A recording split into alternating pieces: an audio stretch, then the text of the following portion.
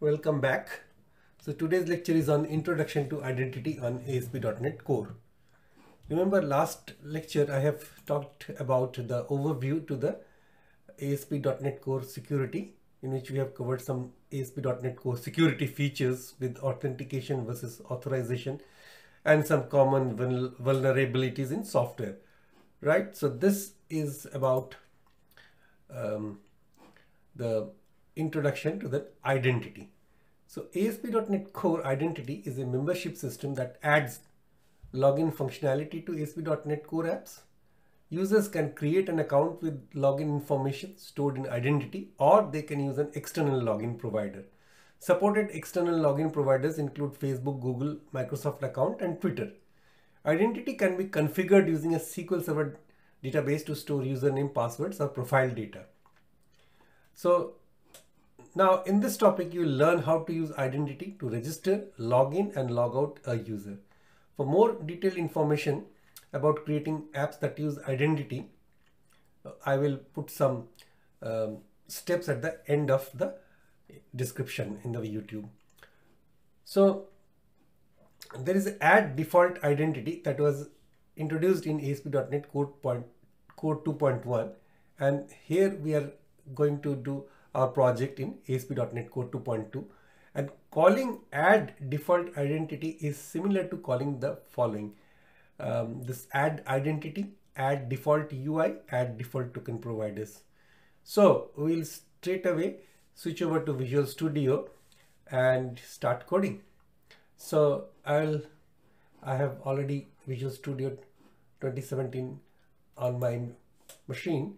So I'll create, select file, new project, and project is of ASP.NET Core Web App, and I will name this as Web Application Web App 1, because this is part of a series of lecture once again from Microsoft, and I wish to use this name to have the same namespace as there is a download link of the completed project, which I'll post on the YouTube description.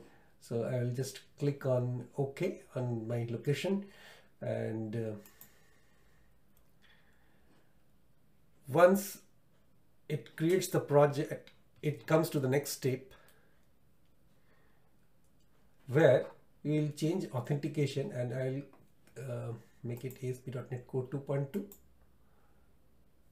and Core Web Application, change authentication. So individual user accounts, so we'll choose the individual user accounts and click on OK, and click on OK once again.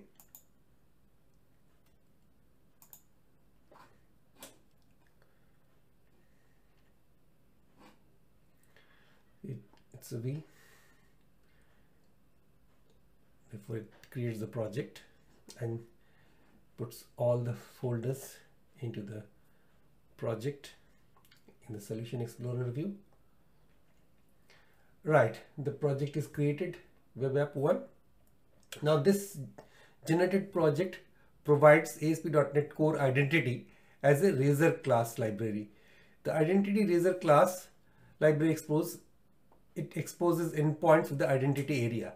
For example, let's see, these are the areas, identity. So identity folder is automatically created along with under the areas, and within pages you've got just a view start.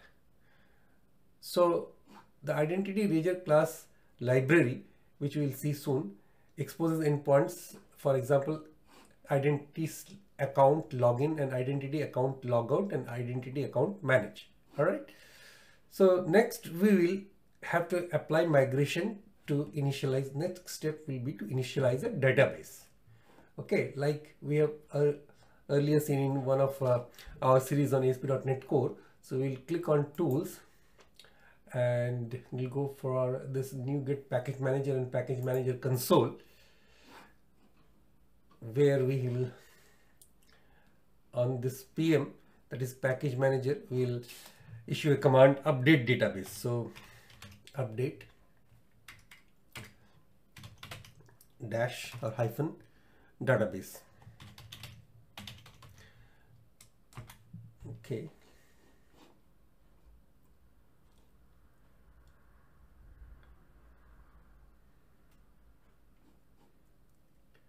Checking every while before it does the necessary, it adds the necessary references and folders and updates the database, creates the database and adds the necessary identity tables.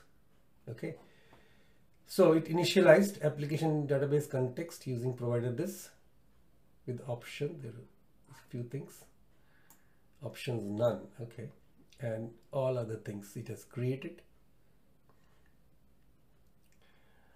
Right, so done, finally done. So it has created all these stuff, create unique index, create index. So it has executed these commands. Okay, we create table. It has created table ASP net user tokens, and it has created another table ASP net user roles, which we'll inspect soon. ASP net user logins and an ASP net user claims, ASP net role claims, you can see, and there's another one, ASP net users. So number of ASP net roles. It has created so many tables. All right, we'll inspect them one by one. So we'll first run the app, Control F5, and see, browse it on the web browser, which is Chrome in my case, and let's see. Okay, so what it shows is this one. Web app 1 is created. Okay, now now I'll have to do this home. Let's see, this is home already selected, and register and login. Okay, so I will register, create a new account. Okay, so register a user. Let me use my email address.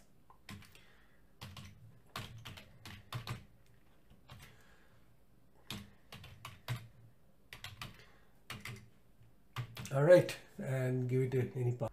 Yeah, looks like it's all right. So you can save it if you want. Right, so I have created a registration. Okay, now, okay, so now I can log out from here. Now, depending upon your screen size, you might need to select the navigation toggle button to see the register and login links, but here it's all right. Okay, now I'll have to, okay, you can, as it is on the background, let's switch over to the Visual Studio, and from the view menu, what I'll do, I'll select SQL Server Object Explorer, okay, to inspect these tables.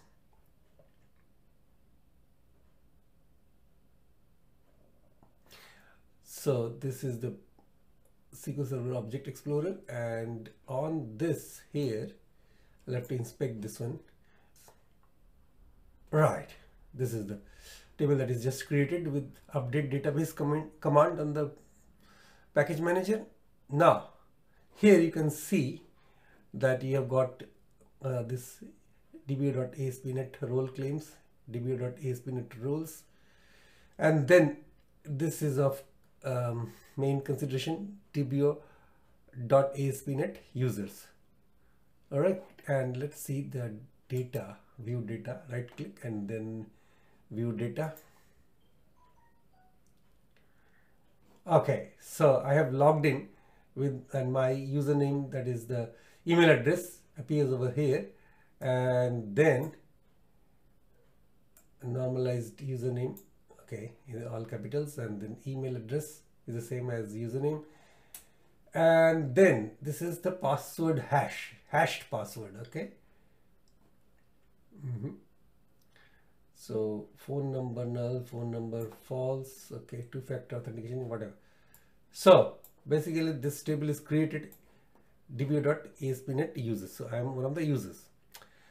Next we will configure the identity services. So services are added in configure services. The typical pattern is to call the add service methods and then call all the services.configure service methods. So let's inspect this one. Concern to us at the moment. So we have got configure services, which gets a service collection type of object services, and here you can see that this is the code automatically generated for you. So options.check consent needed equals consent goes to true. Options.minimum same site policy, same site mode.none. Okay, and all this, and service.add MVC.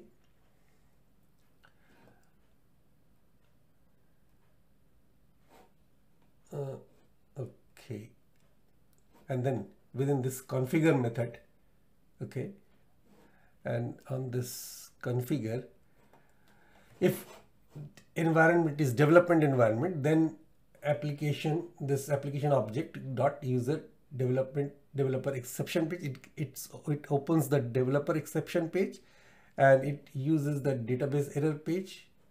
Else, okay, use exception handler. If the environment is not development, then it can show the error page.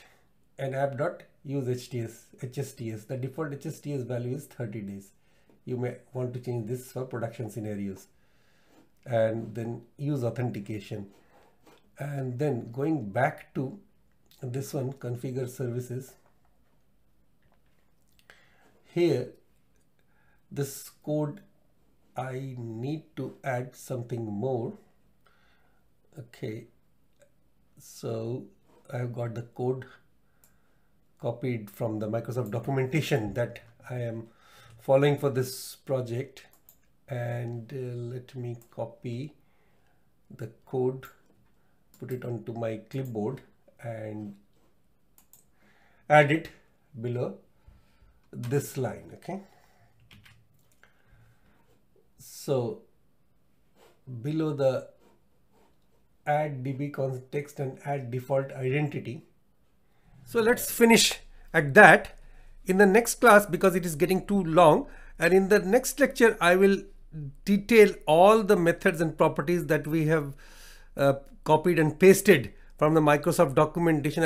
And so as a quick recap before leaving, in this lecture we have seen that we learned identity is a membership system that adds login functionality to ASP.NET Core apps, and users can create an account with login information stored in identity. Identity can be configured by using a SQL Server database to store usernames, passwords, as well as profile data. And we also learned how to configure identity to register a user. And in the process, we learned how to create an ASP.NET Core app with individual user authentication. Okay, and that creates our identity services in conjunction with updating database on entity framework core to create all the tables, relevant tables that, and we have inspected ASP.NET users table. So that's it.